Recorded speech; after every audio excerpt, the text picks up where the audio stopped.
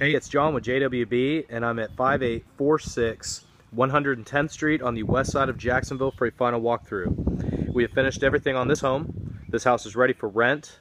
This house is a 3-bedroom, 1-bath with a carport. It has a fenced-in backyard as well as a storage shed in the back. On this project, we installed a new roof. We painted the entire exterior. We installed new double-pane vinyl insulated windows throughout. New landscaping in the front.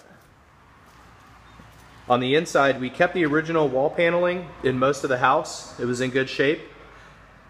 We installed new plank flooring in all the living areas and bedrooms. This is the entry living room. We installed new fans and lights throughout. This is the kitchen. We'll install new black appliances when the resident's ready to move in. We kept the cabinets and tops in the kitchen. This is the laundry room for the washer and dryer. We put a new water heater in. A lot of space in there. We installed a new AC during the renovation as well.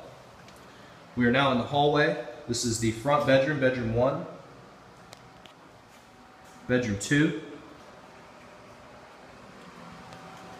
Bedroom 3.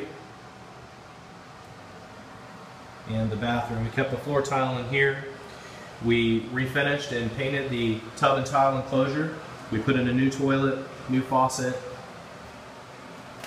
So that's it for 110th Street. The home's ready for rent.